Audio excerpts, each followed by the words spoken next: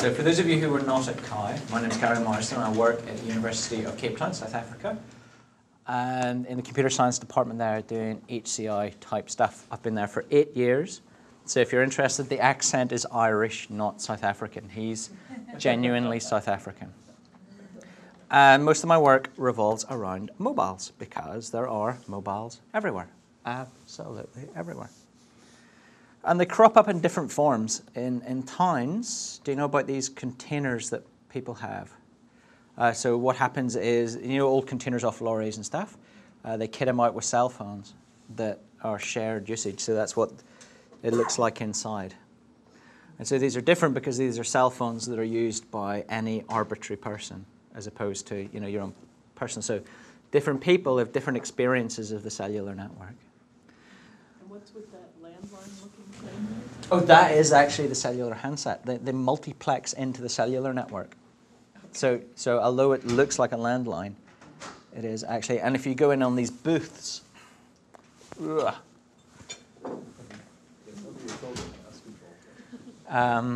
are numbers written up and important stuff. So it says, so it's a weird ecology. And these have been so popular because you cannot steal handsets out of a solid metal container, usually. The cell phone companies themselves, so this is one of the networks, Cell C, are making these containers now. It started out as kind of an ad hoc MacGyver kind of solution, but now it's got real traction, and these guys rush into townships. Bloop! There you go, there's your communication, and they run back out again. But what's interesting to me as a pretend ethnographer, so I should say I'm a computer scientist originally, but I've kind of seen the light since then, is...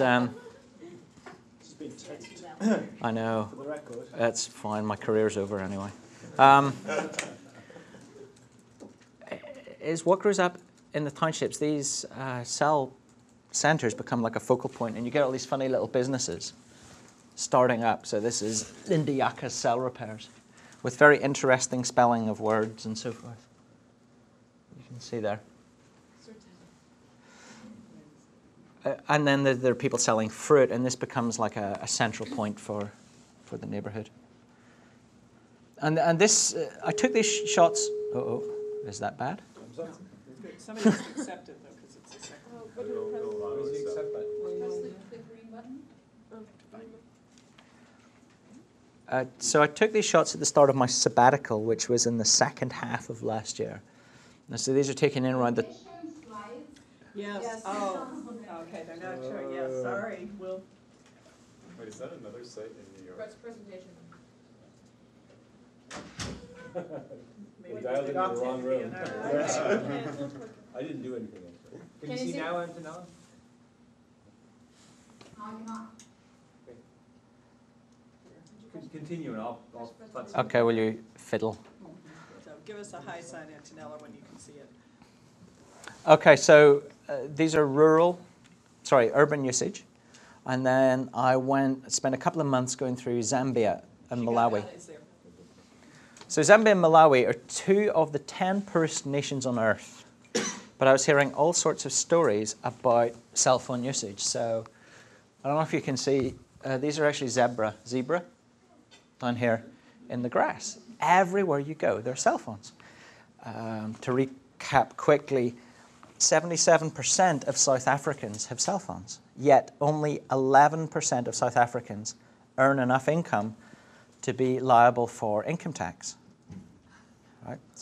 So that's kind of startling. So they have cell phones, or they keep them active at all times? That's active usage. Okay. I met a lot of people who do have cell phones, but they don't always have enough credit I'll to make a talk call. about that in a minute.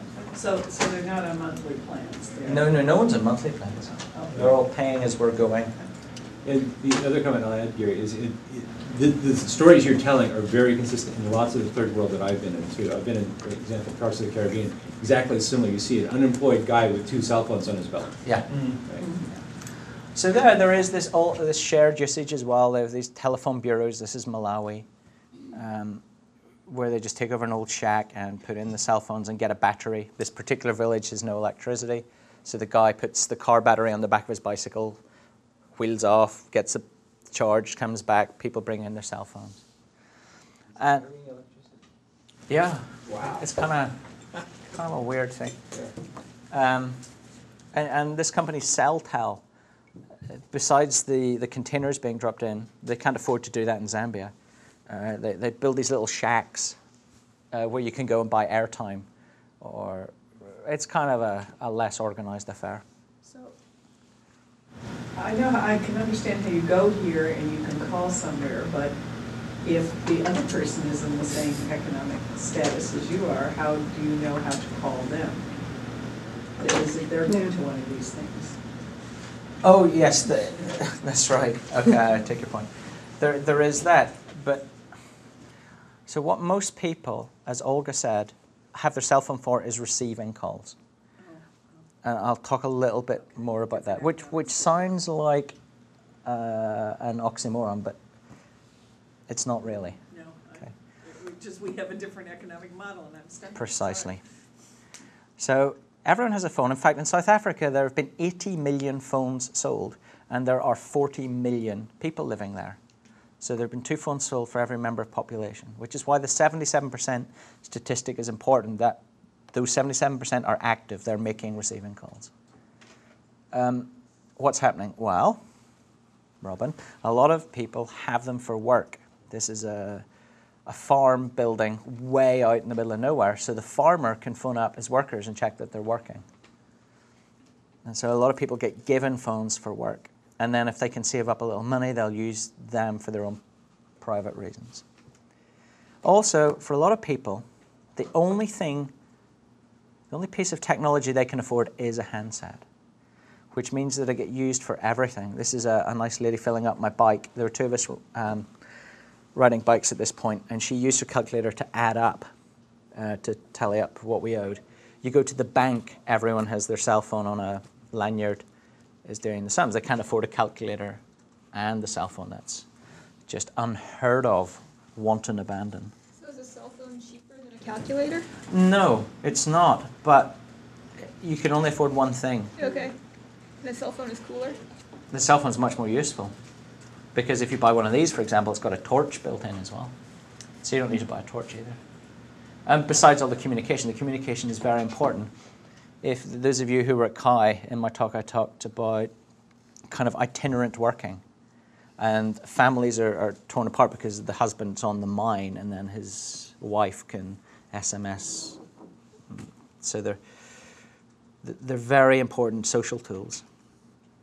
When I was in Zambia, I saw someone get a phone call on their cell, blah, blah, blah, blah, blah, blah, hang up, take their phone apart, put in a new SIM card, reassemble it, make a call, blah, blah, blah, blah, blah, take it apart again, put the original SIM card back in. And I got into this and I discovered there are 3 networks with slightly different tariff structures. Now you and I, for the sake of a couple of cents, are not going to stand there and wait 5 minutes for our phone to reboot. But for these guys, that was a crucial difference. And to the point that some people who run businesses, they've actually got 3 phones because they can't be bothered juggling. But it's cheaper to have 3 phones and work out which tariff is going to be. And all this is denominated in US dollars. None of these cell phone companies are interested in earning local currency. So they'll be earning in dollars. So it is quite a price sensitivity.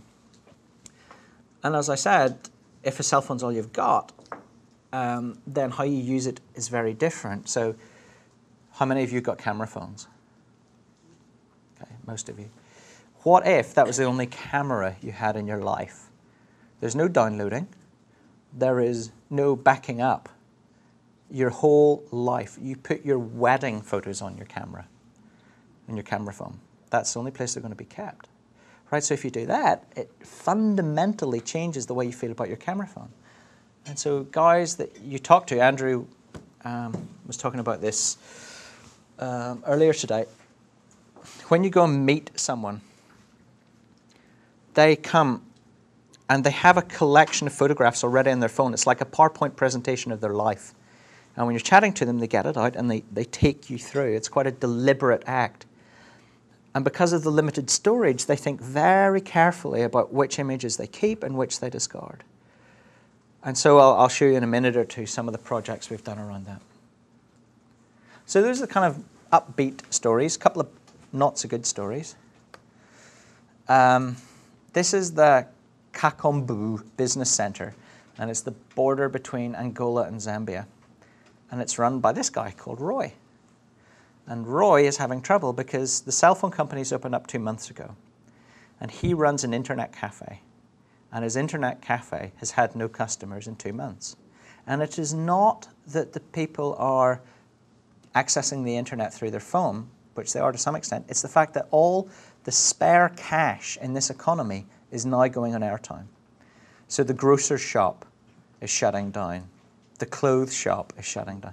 Now, obviously, this is a novel effect, right? Obviously, people can't go on without shoes. Well, actually, they can, and clothes. But it'll be interesting to see at what point, if ever, the other businesses pick up. And this is in a tropical area, so you can grow pretty much anything you want to eat. So you don't need to shop for food. And so these cell phone companies are hoovering up. And so cell phones are killing the internet. The other story that I hear a lot about cell phone usage in Africa is how it is helping subsistence farmers. Have any of you guys come across this story about how, like, the fishermen, they're out, they catch the fish, and they phone up the markets. And then they go to the market that will give, and everyone feels nice and warm inside. Oh, I'm glad to be part of technology. Well, I spoke to some of these guys on Lake Malawi, and they just laughed. They go, what? Call the market. Says, look, these fish aren't worth the value of a phone call. And besides, why would I go to that market? All my friends are at this market. I don't want to go to that market for a couple of cents. Pointless. I'll go and see my friends. We'll have a good time, have a few beers. And so you think, yeah, you're right, actually. You know, if you're a subsistence farmer, what? So I poked around a little, and it turns out there are such systems for farmers, but it's for commercial farmers. If you have, umpteen acres of coffee beans, you can subscribe to the National Farmers Union and find out which country you should export your beans to. But that's not really the stories that I was told about poor little subsistence one-man farmers. So I think there's a lot of disentangling of what's actually happening and what the companies would like you to believe is happening up there. The other thing is buying phones in the developing world. Have any of you seen this handset before? This is the new Motorola handset designed for the developing world. And it's fantastic. It's really good. It uses e-ink for the screen. Uses little power. It's got 2 antennae in it. So you don't have to be close to a base station. But I tell you now, no one is going to buy it. Right? Why would you buy a handset aimed at poor people? So if the only thing you can buy in your life is this one piece of technology, you're not going to aspire to the crippled handset for poor people. I mean, these guys are just the same as us. There's no difference. The same thing happened with Siemens in Europe a few years ago when they launched a phone for old people.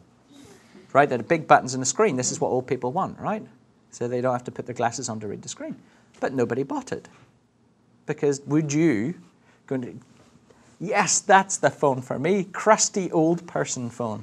Give me a phone. Oh, free cardigan. Fantastic. So they remarketed it actually as the big button phone, and they sold lots of handsets. But it's the same mentality, And so if you go to a cell phone shop in Africa, what you buy are not cell phones, but batteries. Think about it. All your old handsets are getting stolen or traded in or whatever, but they end up in Africa. And the first thing you're going to need is a new battery because the batteries are dead. So you go into a cell phone shop, and there are no actual handsets for sale. So this is a battery for a Siemens. It comes with a 14 months guarantee, which is misspelt, but not to worry. Guarantee. Now, if you imagine when you go in these shops, there are thousands of batteries, right? So how do you choose? Well, obviously, one with a 12-month guarantee is not as good as one with a 14-month guarantee. Even though there's no address, or if this thing blows up and takes your head off, there's no one to sue. There's no address. You're stuffed. Look at the packaging. There's a little tinfoil hexagon stuck on here to emulate a hologram. right? It's kind of cargo cult. But my favorite bit is the free plastic cigarette. Right? The other major brand gives away free pens, but pens are not cool. Look at this guy. You can see around his neck here. He is wearing his plastic cigarette with pride. So for some reason, I mean, it took me a long while to figure out what was going on. But it just so happens that in Zambia at the moment, it is really cool to have a plastic cigarette. And so people were buying these batteries. The other thing to notice is here is a hands-free kit made by the Bluetooth company. Now, it is not Bluetooth. There are big cables in here. And it is for your Nokia, Noki 3100, 7210, etc., which is a good mate for a mobile phone. Right? So is it locally manufactured? No, it's manufactured in China, and these are the local importers have made this box for it. But if you said mate, M-A-T-E, with a Zambian accent, it would sound like mate. Good mate. And then finally, of course, if you can afford the battery and you have a little spare cash, you would want a new, back up. The end, well done. Look at the packaging here for the cases, right? You want a new case because your phone's scuffed. It's all white people because, again, it's an aspirational thing. I'm sorry, but this is just how it is in Africa. White people can afford good products. Therefore, if there's a picture of a white person using that product, it is good. I mean, let's not get into the sociology and the reasons for that. It's terrible. But that's how stuff's marketed. But if you look, these look like scenes from films, but they're no films that I've ever seen. I carefully looked through all of them. They're not actually taken from films because someone might get sued then. So it's constructed to look like people in movies use these crappy covers for their cell phones. Fascinating. I don't know what the answer to this is. I'm still kind of rolling it around in my head. But there are all sorts of kind of intricate understandings of the way stuff works there that just doesn't happen here, for example. And so that's where I was at the end of my sabbatical. These are just some insights for you to mull over. Another thing I thought I'd show you is just some of the projects that we work on to give you a feel for the kind of research that's being done there. One of these is in conjunction with a charity called Cell Life, which sends out HIV workers to people who are HIV positive to assess their needs of drugs and so on. And I had a student who was working with this charity. He would go to a clinic and he would help the doctors build these applications for the clinic's nurses to put on their phones so they could go out, ask questions of the person, ask about lesions and weight and stuff, and they hit send, and then the doctor could post the correct drugs to the patient. It was a very efficient system. But my student realized, actually, there isn't enough time in the universe for him to go and visit all these clinics. So he built this system that allows nurses and doctors to collect the data they want. They basically draw little screens, and they hit deploy, and it compiles into a technology called WIG. I don't know if you know this stuff. That gets installed on your SIM card. It's a SIM application, so it doesn't even need Java. This is a standard. The application cannot be bigger than something like 4K. It's crazy. But if you can fit what you need in 4K, it'll sit on the SIM card and acts through the menu system of the phone. I don't know, in the US, when you get a SIM card with your service provider, often on your handset there appears a menu from that service provider. Have you seen that? This is the same technology. It says on the SIM. And so Munir, he's built this thing, and it's been given out to clinics. The other thing we built is for photo sharing. Remember I said about keeping all your photos in a handset? We'll have a nice project that shows you how you find the photographs, but we saw guys, do you want to see my family? And they'd pass around their handset. So what you're seeing here on the screen are 3 separate screens. We did it on PDA so you can see it. But the idea is, if I want to show you my photos, these are being broadcast over Bluetooth or Wi-Fi to the other handsets.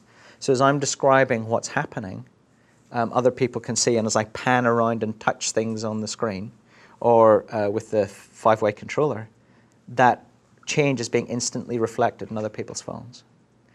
Now with the PDA version, the student who did this, Leo, added a little drawing feature. And he thought it would be fun to not impose any protocol.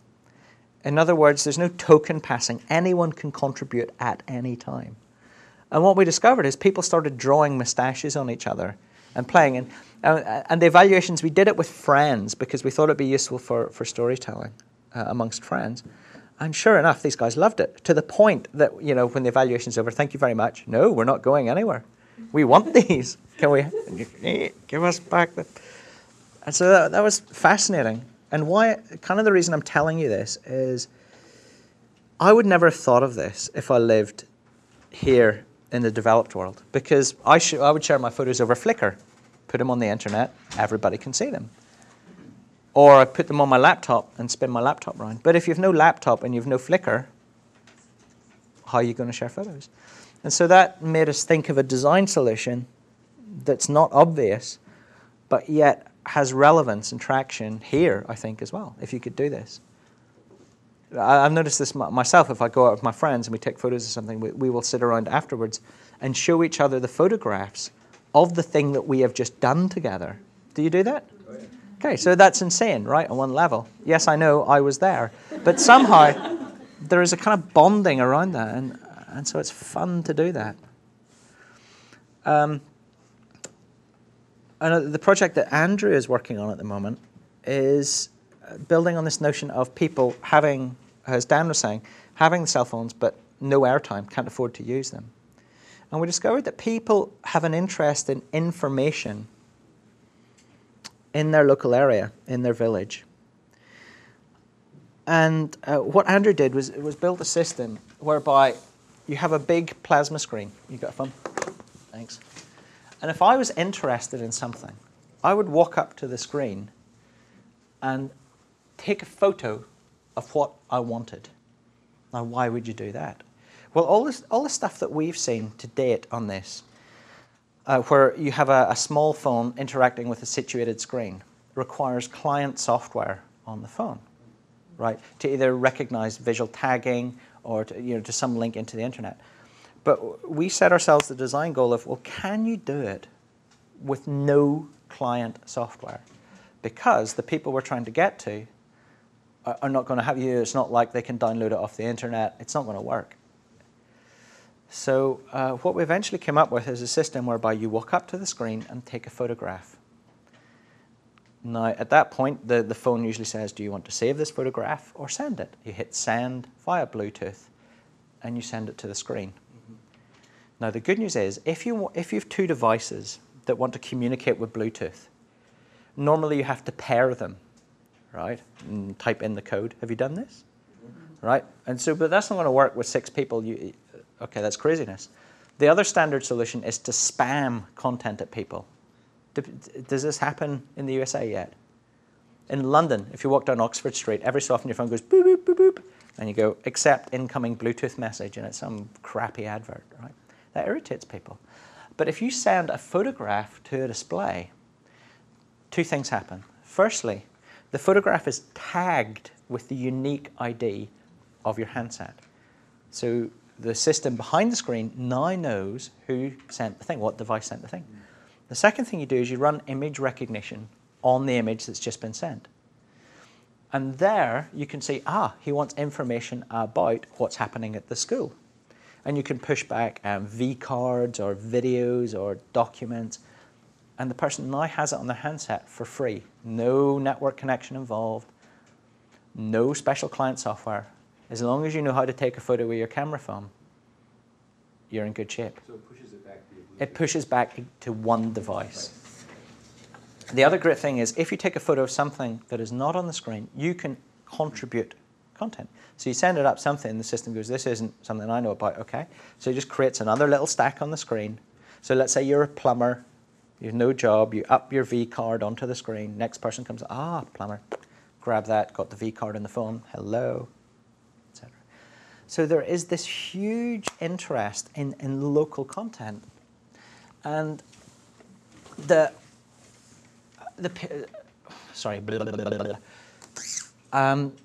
in these projects, we involve an NGO called bridges.org, who help us understand the kind of social impact that we're having with these interventions. And they've got a list here called the Real Access Criteria. And I could talk about those, but I won't because it'll take all day. But one of them is, for any successful project, it must have local content. And so, because I was coming here today to Google, I was thinking, well, I think what we need in Africa is Google Village. Right, go with me here, people. So this system that I've just described to you, it could be financially viable, right? So imagine you've got this big screen.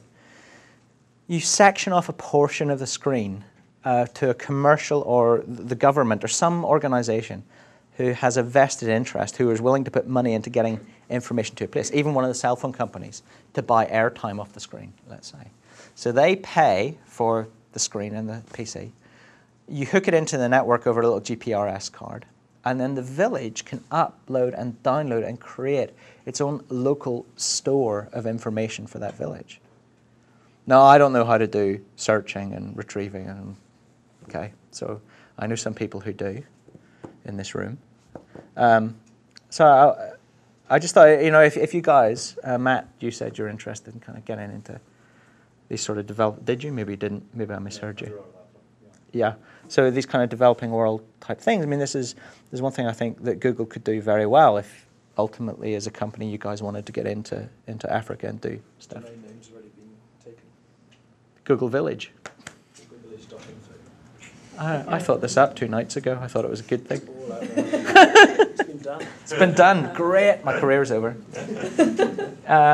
Anyway, so that's just something to think about. How long have I got?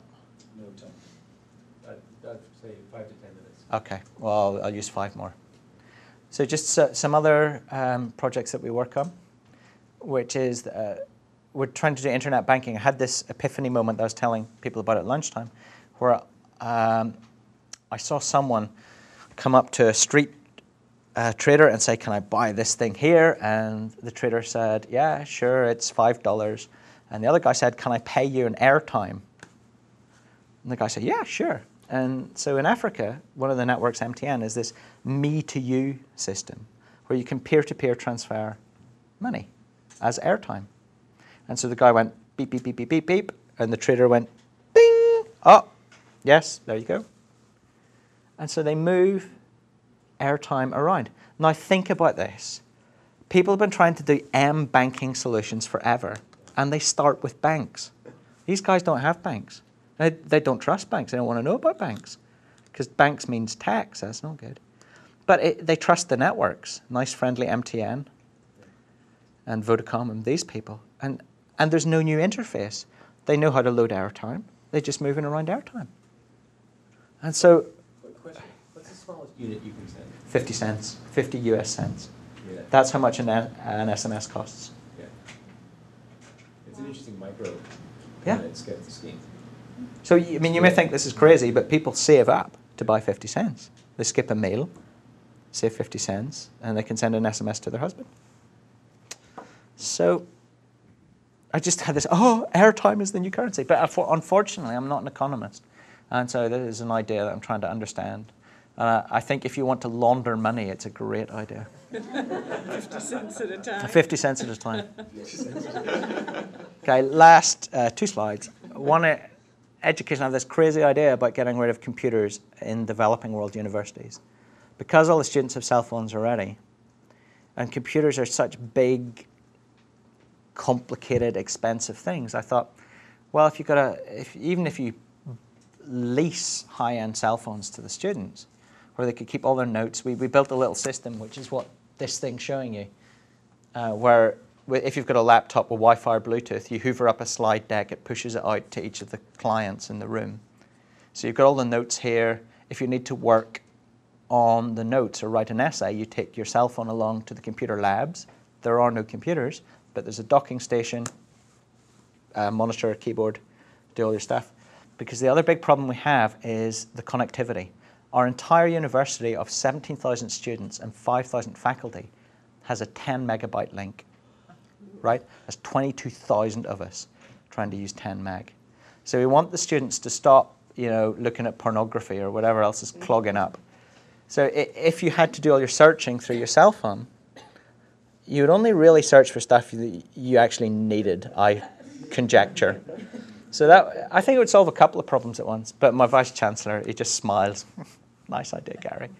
So, but someday I hope to find someone who'll sponsor that. And then last project, that again, Olga, interestingly enough, when she was in Cape Town, worked with a thing called the District 6 Museum. District 6 is an area of Cape Town that was bulldozed during apartheid because white, coloured and black people lived there happily together. And the government said, that's not right, can't be doing with that, and just moved in, flattened the place. So that area is still a field in the centre of Cape Town. Everyone was so horrified by that act. No one built on it. It's just so wrong. So what we did is we worked with the District 6 Museum and we've started to build a virtual environment of District 6, how it looked in the 60s, from all the old stock photography. In fact, based on work done at Stanford about volumetric reconstruction from photographs. But I thought, how boring to sit in a museum. So what we did is we got cell phone, well actually we got PDAs and we stuck GPS receivers on them and tilt sensors. And we built a time machine, right? So you can go out to the field and this little window, the screen on the PDA, acts as a peephole back in time. And because you have GPS and tilt, you can see what was there at 5 frames per second, and it's not really kind of fully immersive yet. But you get the idea, okay? And it's kind of a nice technology for the future. And so just to finish off, I live in Africa. It's a nice place to come and visit. And if any of you are interested, I'd be happy to chat to you about the projects. We've got a conference coming up, which is Designing Interactive Systems in Cape Town in February. So if any of you are into the design side more of interfaces and so on, we'd love your submissions. And if any of you know anyone, we'd love some sponsorship because our chief sponsor resigned from his company 3 days ago. And so we're now without a sponsor. And also, there's this really clever guy called Matt who I wrote a book with. I talk about a lot of these projects in the last chapter. We wrote stuff on developing world. And so if you're interested in these kind of developing world aspects of mobile, that last chapter is probably a good place to start. There's lots of references and so on. And that is my 30 minutes up, I say. Excellent. Thank you.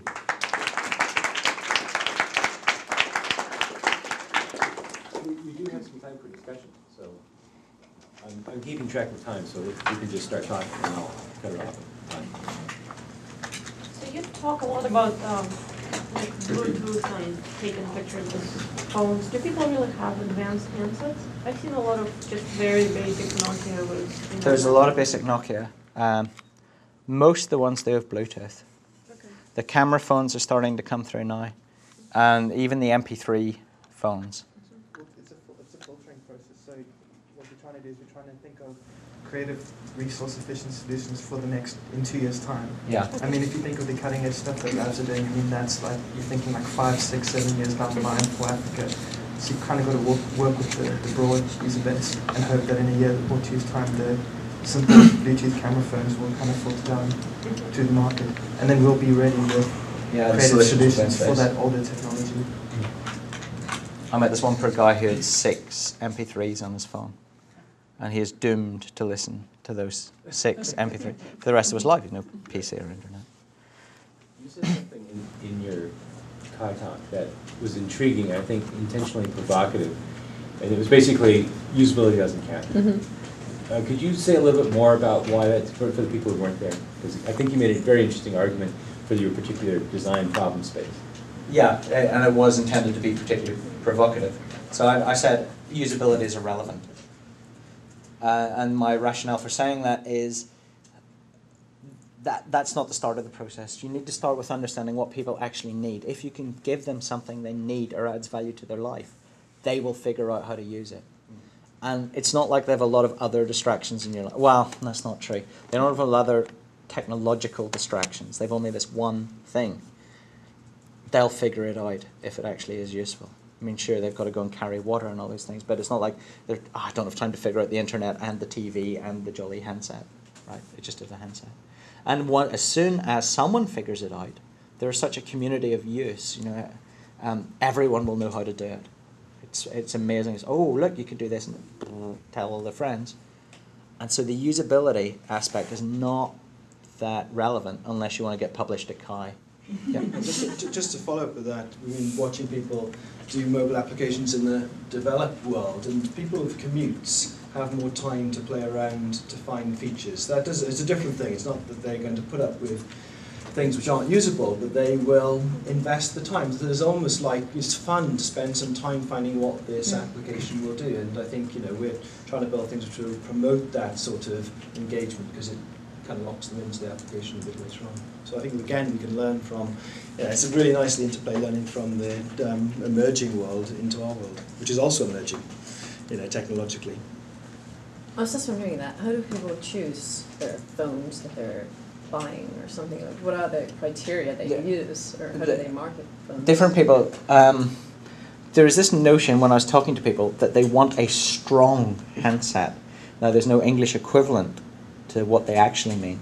But by strong, they mean it's got a good battery life. Okay. It's sufficiently thick, like Matt's razor here is too thin. And the people are like, no. But if you have a brick phone, like a 5110, you know those old Nokias with the first express-off ones? People laugh at you. It's just terrible social faux pas. So there is, the most popular handset is the Nokia 1100 with the torch. Do you know this one? It's black and white screen. It's got a torch on the top. It's got a torch on the top. That is a useful feature if your village has no electricity. So I think one of the other things I picked up in my fieldwork was it was really nice to be unique. So the nurses I worked with, when the handset I gave them had a nice colour screen, so that was a really important sort of status item, you know, and it had a camera, you know, they can sort of archive their family photos and things like that. So, you know, to stand out and be unique was also quite an important thing. So that's an interesting point. Before I ask a question, anybody else have a question? I do at some point. Sorry? Well, I was actually wondering if people get into photo sharing, like going into internet cafes and downloading pictures from their phones, or is it too advanced? Well, in Cape Town they might, but for the vast majority of Africa there are no internet cafes. There is no internet. Yeah. So the big thing I found was when someone like the nurses had they would have very important family photos that they'd taken, like of their child that was back home, or their sister who was working somewhere else, and they would sit you down once you'd met them, and they would run you through this little presentation, and they'd say, this is my daughter, and this is my sister, and this is my husband. And that was quite an important thing, that you went through that motion with them. Yeah. As opposed to just like downloading it onto computers. So it's actually a lot more personal? Yeah, I mean, you've got it with you the whole time. And when you meet people, you know, out comes the phone, and you go for the family stories.